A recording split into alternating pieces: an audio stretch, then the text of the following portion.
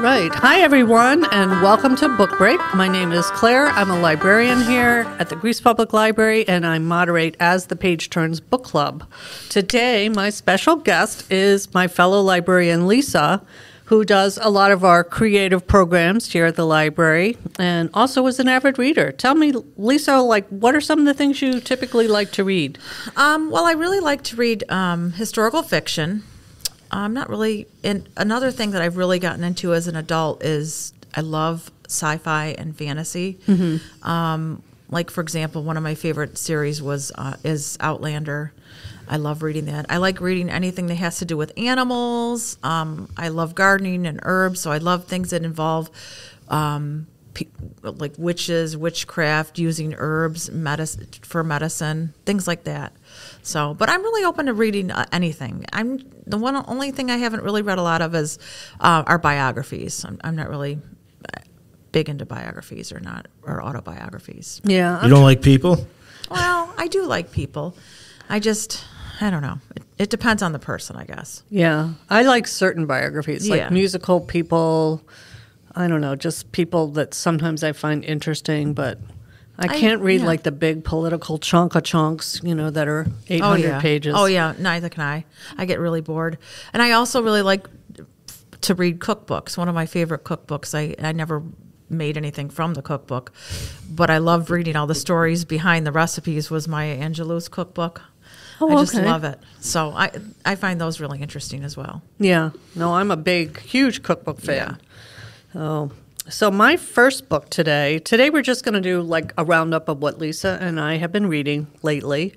But my first one was A Fate Inked in Blood by Danielle Jensen, and I would classify this as one of those romantasy books. Mm-hmm. My daughter and I picked it for Book of the Month Club, and I definitely feel like it would be a book that would have younger appeal. But here's the setup. There's a shield maiden. Okay, we're set in like a Norse world. Oh, I love that. And she has been blessed by the gods to supposedly unite a nation under a power-hungry king. So it's a very Norse-inspired Viking-type mythology. But when the book starts, Freya is her name. She is in an unwanted marriage. Her family really doesn't treat her that well. But she spends her days, like her husband, his gifts, if you will, like if there's fish in the sea, they'll all jump on the thing. Like he keeps his village well fed, but he's really kind of an ogre to her. So she's gutting fish, dreaming of being a warrior, and figuring out how she's going to get away from her husband. But sounds like a wonderful relationship. Oh, yeah. Gutting fish. Just really inspiring. But anyway. Hang on, can I interrupt real quick? I have a hard time with this. When were the Vikings? Oh, gosh. I don't know. Isn't it the 1400s? I'm sorry to derail it, everybody, but we talk a lot about Vikings and sort of Norse mythology on this podcast, and if you're like me, maybe you're wondering when the Vikings were actually a thing.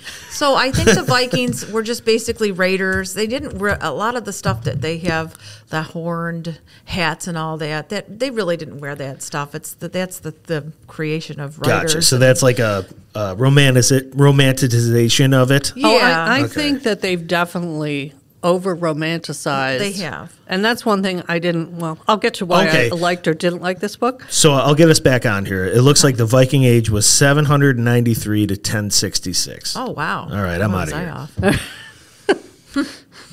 But anyway, Freya's dreams become reality when her husband betrays her to the region's Jarl, which I'm assuming is like the ruler of the region, landing her in a fight to the death against his son Bjorn. Of course, to survive, Freya has to reveal her secret, which her parents told her never to reveal, which is she is a shield maiden. So she has a drop of goddess blood, which she can kind of shield herself from any harm happening to her. So she can repel an attack. So naturally, as Vikings who raid other villages, which is what they do in here, the territories are constantly, oh, you got food? Oh, fine, we'll come take yours. They want somebody that can repel an attack. I those shield maidens are something else. I think that's so cool that the women fought just as, brutally and as the men did. Yeah. Yeah. So that's what she wants. Okay. But anyway, of course, what this book is really about is the guy that is a king. He's also he's not that much better than her husband, actually. Actually, no one in this book is really that great. But she comes to find herself falling in love with his son, who he has ordered to protect her at all costs, because she's a very valuable commodity. Okay.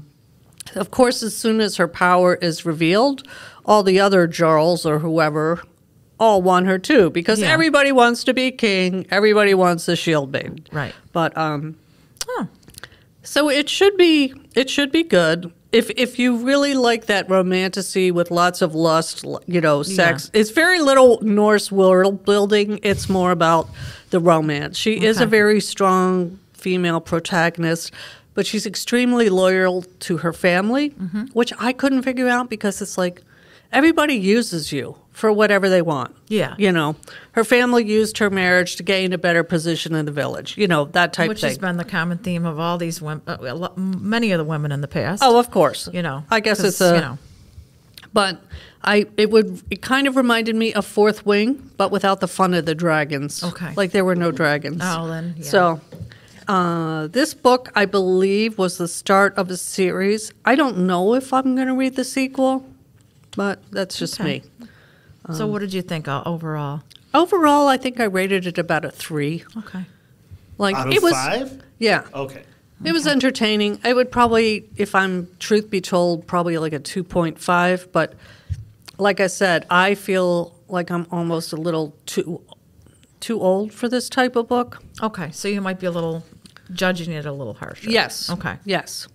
Yeah, especially if you've written a lot. If you read a lot of books and you have a lot of books under your wing, sometimes it is hard when you read younger books or books by fledgling authors or whatever. Right. I think this lady does have a romance or fantasy background. Supposedly, she wrote something called the Bridge Kingdom series, which I have not read. Okay. So, yeah. So, what's your first one, Lisa? Well, this one is called One for the Blackbird and One for the Crow by Olivia Hawker. It's a long book, okay, and it's a book for somebody who's a laid back reader, because it's a slow and easy read. However, it starts off really violently. There's a character, the daughter, Beulah. She's probably around 13 years old. She lives in her own little world, her little world of imagination. She was my favorite character in the book. She has this almost mythical relationship with animals, which is kind of odd for this book, because it talks about surviving in 1897 in Wyoming on the prairie.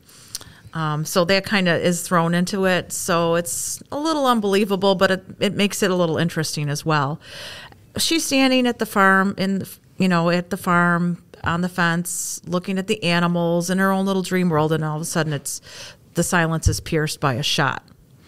Her mother was having an affair with the neighbor's husband, and her father came upon them, and he just lost his mind, and he reacted with violence and shot the husband. So Cora, who came from St. Louis, she grew up. They weren't really well-to-do, but she lived with her grandfather, who raised her, and they didn't have the means for her to have a real coming out. They wanted her to marry well. She ended up marrying Ernest, and Ernest was just an average, farmer, but he was a good man. He was kind. He provided well for his family, and he took Cora to Wyoming in the middle of nowhere. And Cora really isn't a survivor. She doesn't really know how to farm or any of those things. So now Cora's in this position where she has 4 children, and her husband is gone. Now, he went and turned himself in, but the town loved him so much that instead of putting him to, hanging him, he got 2 years in prison. So now Cora has to survive for 2 years. So she throws herself at the mercy of Nettie Mae, who is the wife of the the man she was having the affair with. Oh, nice. So poor Nettie Mae, she of course is like, what are you, crazy? Do you want me to give you a hug and say everything's going to be fine? You had an affair with my husband. Now my husband's dead, and I have to get through this long, horrible winter. Right. So now you got these two women that are both trying to survive. Yes. So that's basically the whole premise of the story is these two women that are left without their husbands. Now, and Nettie Mae into the mix is a little jealous of Cora. Not only was she sleeping with her husband, but Cora's has 4 children. And Nettie Mae has one son, Clyde, who is also my other favorite character. And her other children have never made it past infancy. So she has that factor as well. So that's the whole premise of the story. These two women have to they have to come together. They have to learn how to work together in order to survive. Nettie Mae has more skills. She's more of a homegrown woman. She's lived in she's lived this life. But Cora's pretty helpless. Cora's was always gotten by on her looks. She never really had a lot of the skills. But Nettie Mae does step up. She realizes that they're going to have to work together. So basically the book is all about learning how to get everything that they need to survive the winter, getting the crops in, and all of that. She has the little kids out there using the scythe. Oh, wow. And everything. And that's a big safety issue. I know. And they're like, Dad never, Father never let us use the scythe. Well, Cora can't do anything, so it's up to the little kids to, and that's another reason why Nettie Mae stepped in and helped, because she realizes I have to help these kids as well. Right. So it kind of it comes up full circle, because Nettie Mae kind of takes over a little bit of the mothering of these children, which are the children she never really had. So I enjoyed it. It was like I said, it was a very slow-paced book. There were a few parts of it I thought were a little unrealistic with the Beulah, and there's some things that happen between Clyde and Beulah, and I really liked that story.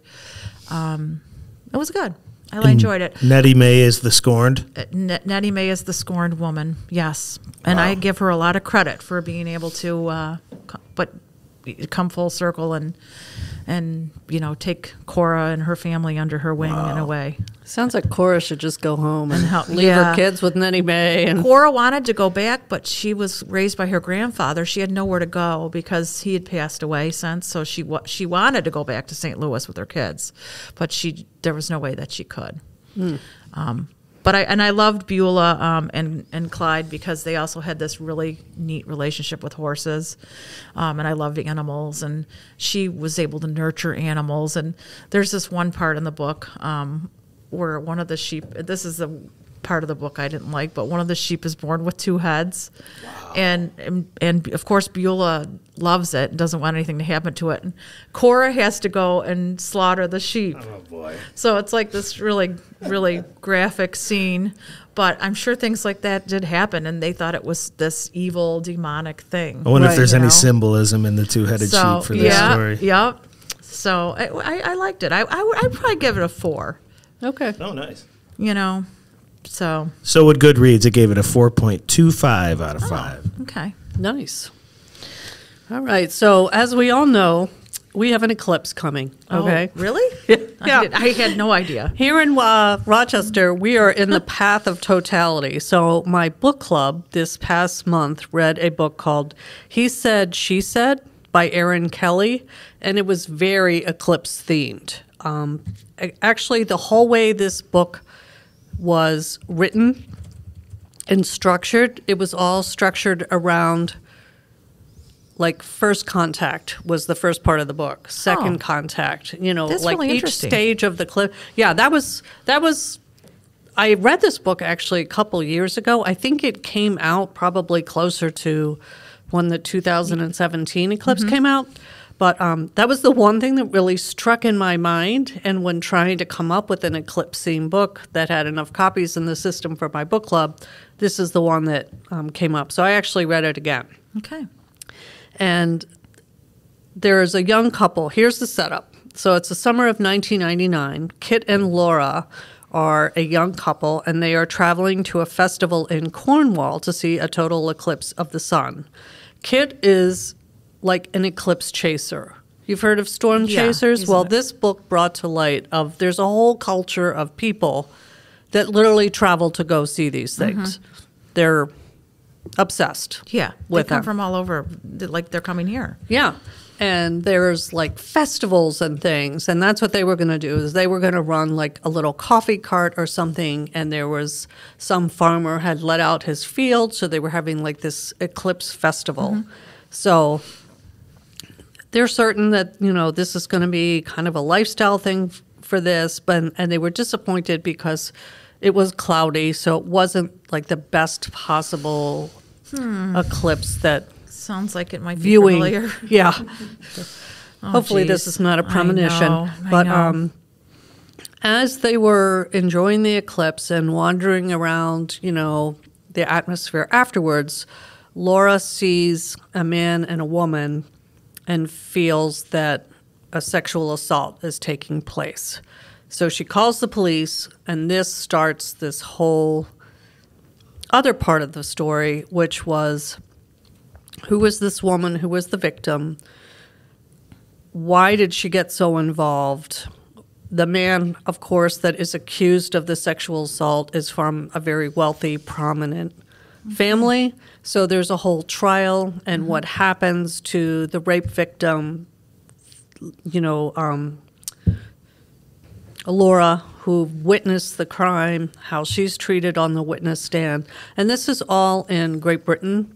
So it's a little bit different, but yet, unfortunately, a lot of the same things that happen in our courtrooms happen there, especially when it comes to a power imbalance of when you have a wealthy person that's accused of a crime. She sounds like a case I can think of here.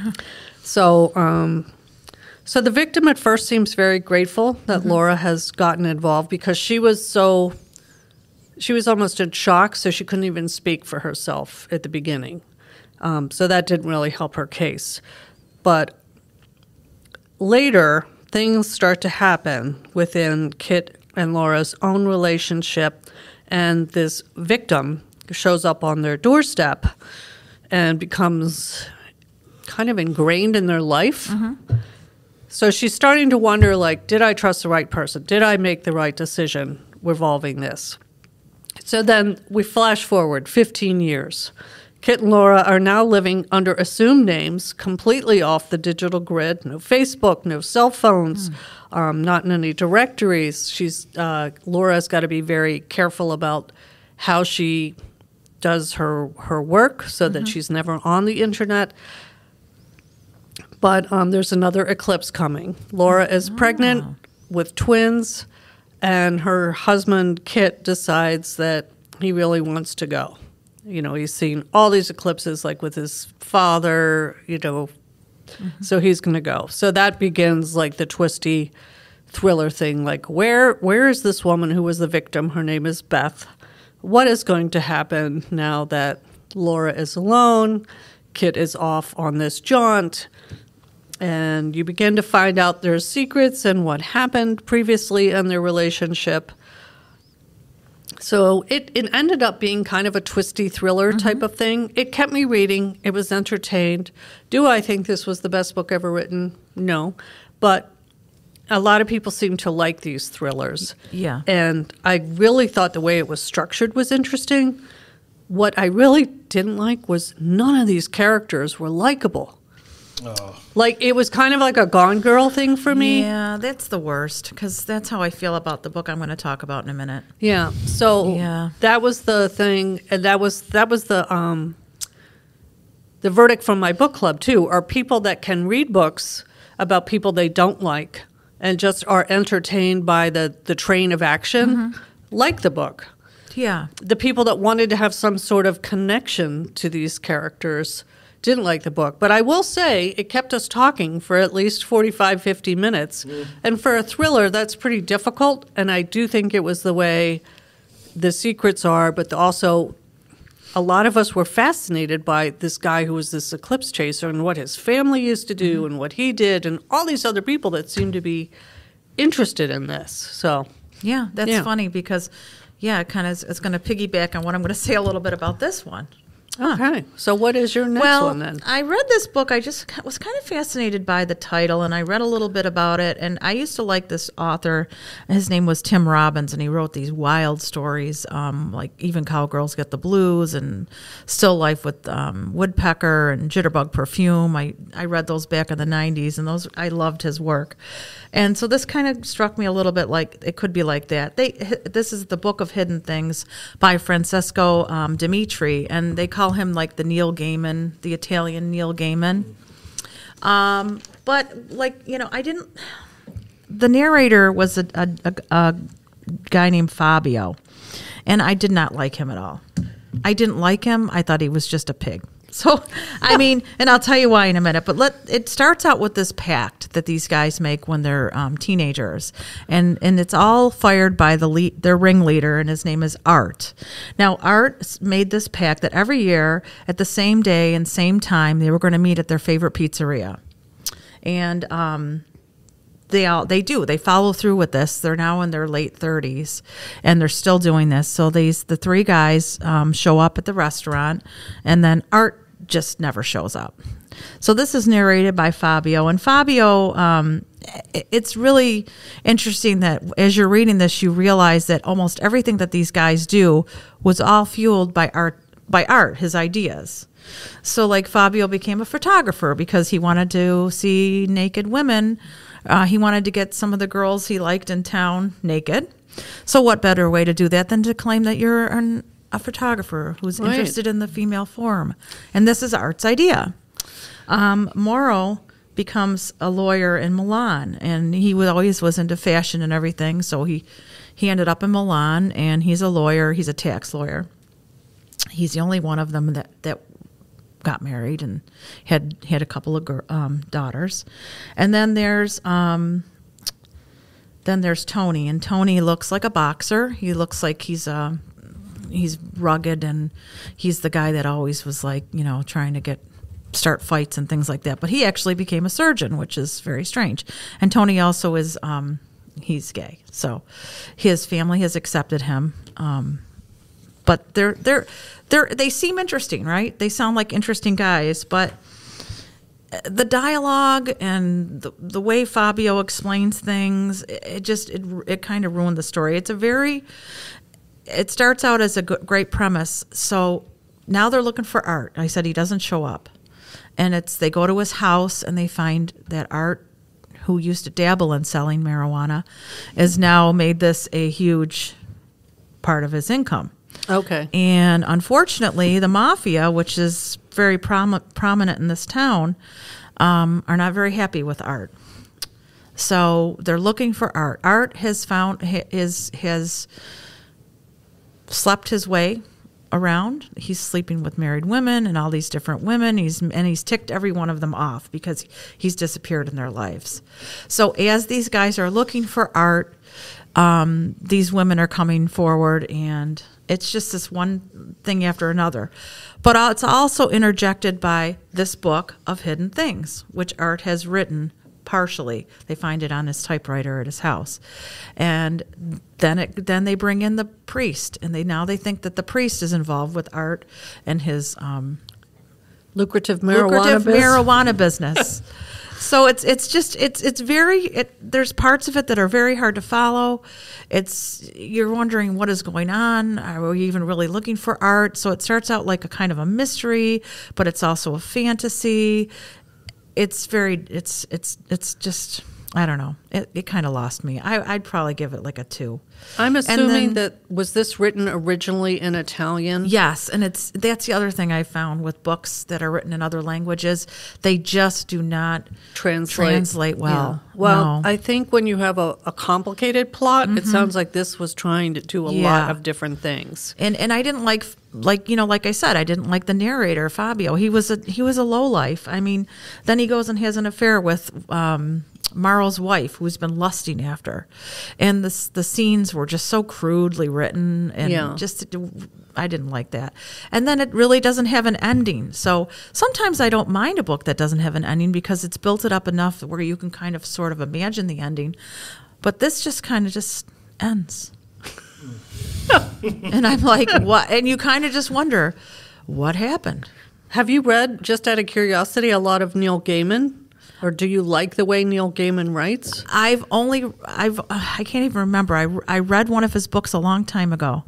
But I remember him writing a lot like the Tim Robbins that I was talking about. Okay. His books are a wild ride, and they just are all over the place. But I don't know. I just didn't like this I know book. Neil Gaiman wrote American Gods. Yes. And I think I read The Ocean at the End of the Lane, which I liked a lot. Mm-hmm. It was a very weird book. Yeah. But it was very controversial because either you liked that book or you really hated that book. And that's the thing with this one. And a lot of people didn't like it. And, the same thing with this. You either liked it or you didn't. I think it had like a 3-point something on Goodreads. It seems like it was kind of acclaimed, maybe 3.4. Yeah, something like that.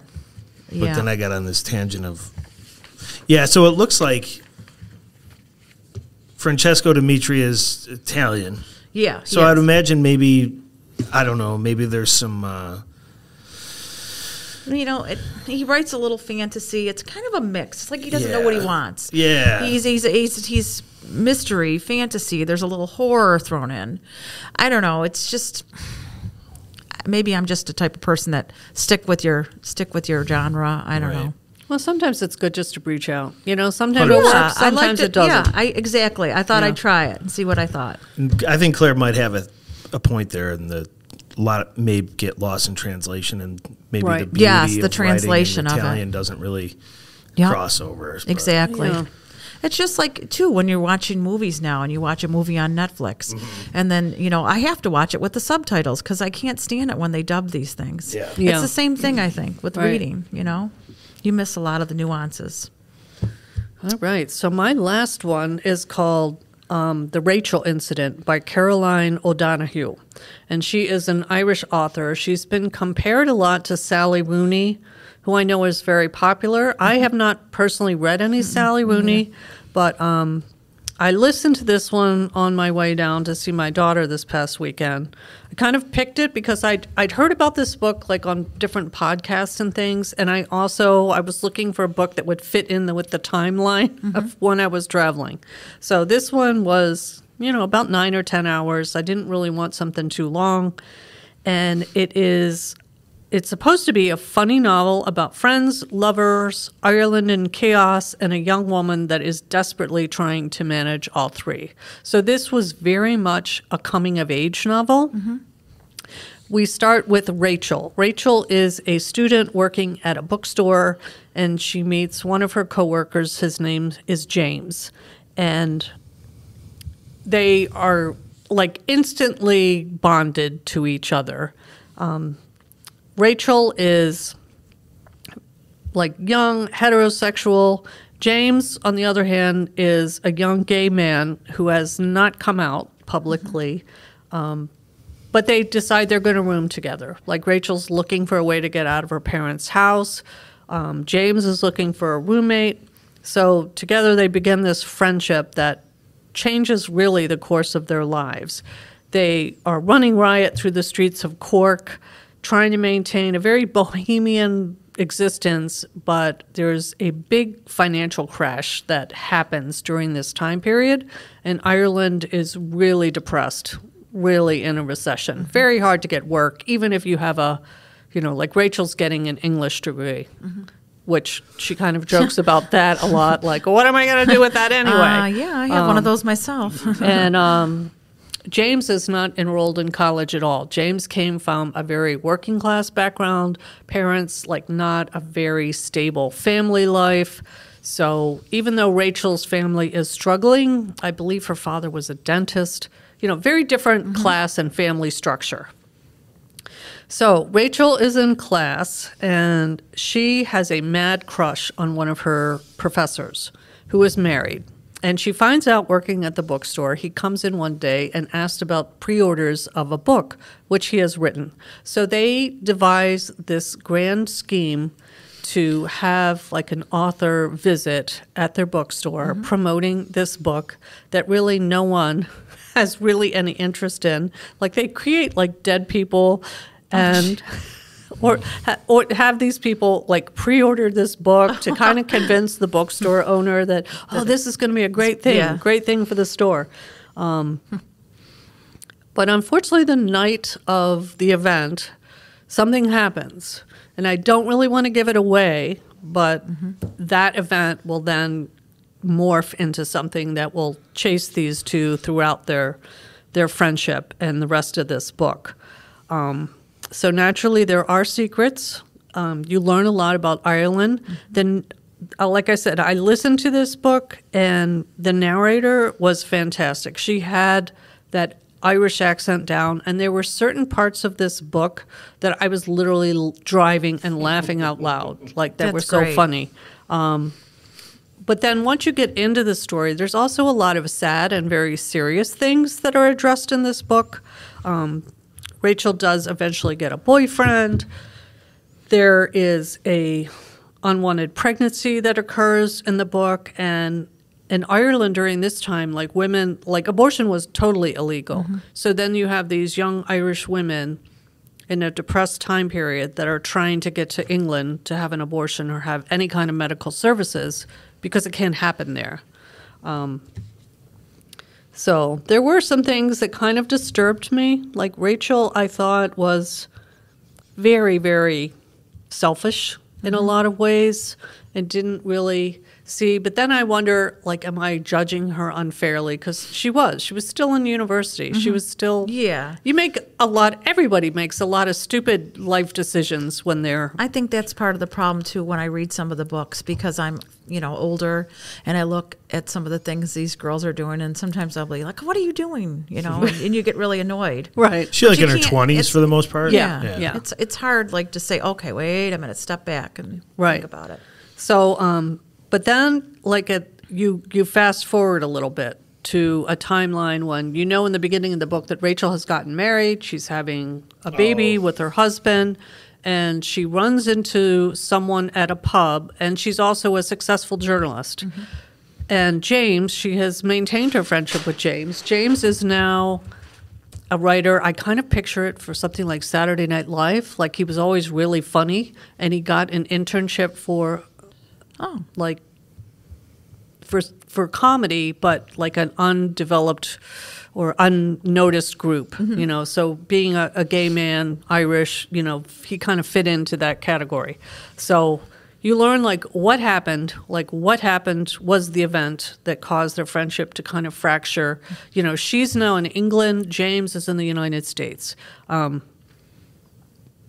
there's a lot of topics about sexuality, abortion, power disparity, and relationships, and class were explored here. If you don't like the F word, it totally does not bother me, but I know some people are offended by that. So, warning, there is language in this book, but I did like it. I probably liked it better than any book, and I wanted to know what happened. Didn't agree with everything they did, but I really wanted to know what happened to these people. If you didn't care, you wouldn't. Right. You wanted to know. And I think by the end of the book, I kind of gave Rachel some grace, because I could remember back to the time when I was, or seeing, what your kids go through or whatever. And it's like, nobody There's has a lot going on in that book. Yeah.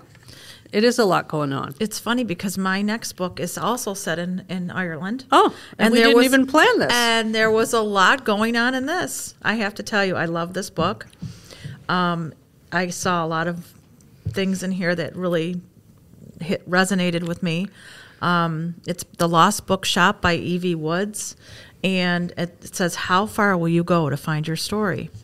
And it goes back and forth between various characters. It starts in the 1920s with Opaline, and Opaline is living in London, and her father has passed away, and her brother, who is, well, I won't say much about him because I don't want to ruin the spoiler, but he's been in the war, so you kind of at first think, well, he's seen a lot, and we have to cut him some slack, but he just turns out to be a horrible person.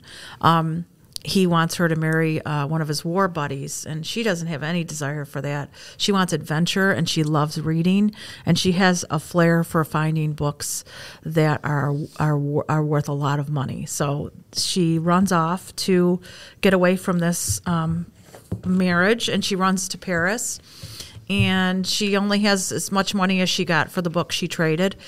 And she meets Sylvie, and she meets Armand, and Armand is an antiquary. He deals in books, and they kind of have this. They start out as friends, and then it becomes a fling. But her brother finds her, and she has to go and flee. And this is where we get in. This is where we wind up in Dublin. So what time period is this? So this is the 1920s with Opaline. Oh, wow. Okay. And so she runs off to Dublin. So you're talking like World War One. Yes. Like her brother was in World War One. Okay. That's why you kind of feel like, oh, okay, you kind of feel a little bad for the guy, but then you don't. Then we cut to Martha, and Martha is escaping an abusive marriage, and she has run off to Dublin as well. And she finds a job working in a home for Madam. Oh my goodness, I can't remember her name, but she works as a housemaid. She gives her a place to live, and the first day she looks out the window, and then now we have Henry who enters the picture.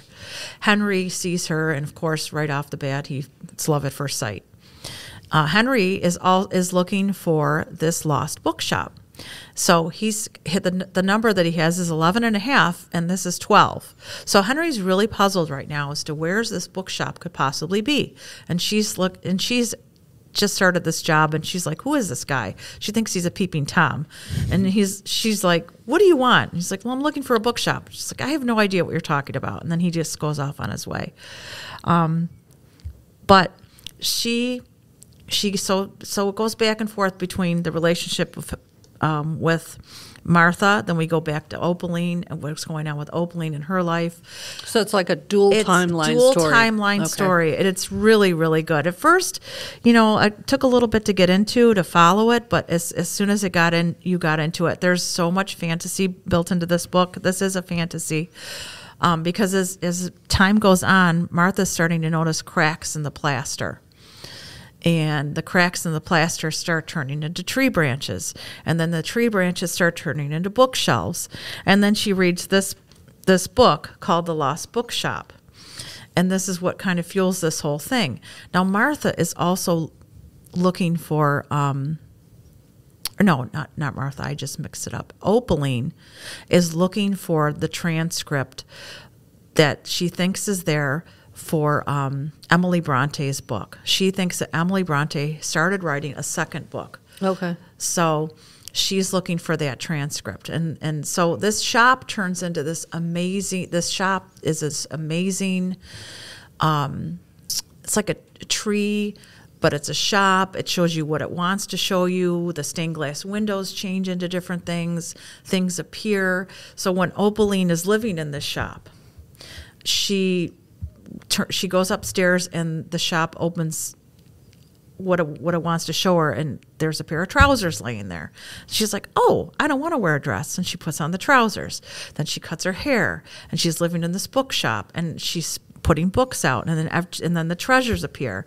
It's just this magical shop that she's living in. So like this is the shop that Henry is looking for. Okay. Because he's found this transcript, part of this transcript, the lost bookshop. Okay. So it all kind of intertwines like the branches of the tree. It's really amazingly written, and the story unfolds like the tree does. And the wild part of the whole thing is that Henry does finally see the shop, and Henry and Martha are the only ones that see the shop, that can see the bookshop. And also Madam, and I can't remember her last name, I have it all written down, but Madam that she's working for, she's the only one that can see Madam, and Henry's the only one that can see her. I won't say any more about that. No one else sees Madam. So it unfolds amazingly. There is such a good twist. There's so many twists at the end, things that you do not see coming, and you're just like, wow. So in a way, it's a little bit of a thriller too. It's a mystery. It's a fantasy, and there's a little bit of an aspect of it being a thriller. It's like I'll just give you one little. It won't ruin it, but Martha's husband tracks her down. And he is going to take her back. He's going to drag her. Well, first he tells her that her mother's dying of cancer to try to get her to come home. He's a really lovely person. Then he comes back, and he's going to physically bring her home. And all of a sudden, out of nowhere, he just trips and falls and breaks his neck on the stairs. So she's not sure how. She thinks Madam did it. Madam did it. And Madam says to her, I want you to go out and do the shopping right now. And I just go do the shopping. Don't worry, I'll take care of everything. So when she gets home, everything's cleaned up. The banister's not broken. There's no more blood. And the inspector comes to the door and says, oh, we found a body in the river. So they just think basically he got drunk and fell into the river. Oh. So Madam covers it all up. But wait till you see what happens at the end. It's an amazing book. All right. So good. It really is. I give it a 5 out of 5, and I want to actually. It's one of those books I would read again. Okay. Because That's high praise. There's really so much. There's so much in this book, and the shop that she writes about is like my dream shop. It has books and antiques and everything. I mean, that's always all of your favorite things rolled into one. That was always my dream, of having a bookshop and a antique shop rolled into one. Wow. And yeah, kind of wanted to be Martha. All right. But not Opaline. Well, we've got some Irish books, a little bit late for St. Patrick's Day, but some hopefully interesting reads here that we chose that will resonate with you. And join us later in the month. I'm going to have a visit with one of my college friends who is an avid reader, so that'll be a virtual visit, but we're going to hear about what she's reading these days. So thanks for joining us, and we will see you next time. Thanks, Lisa. Thank you. Thank you for having me. I really enjoyed it. Oh, good. Book Break is a production of the Greece Public Library, made possible through the support of the Friends of the Greece Public Library. Theme music composed and performed by Sean Greif.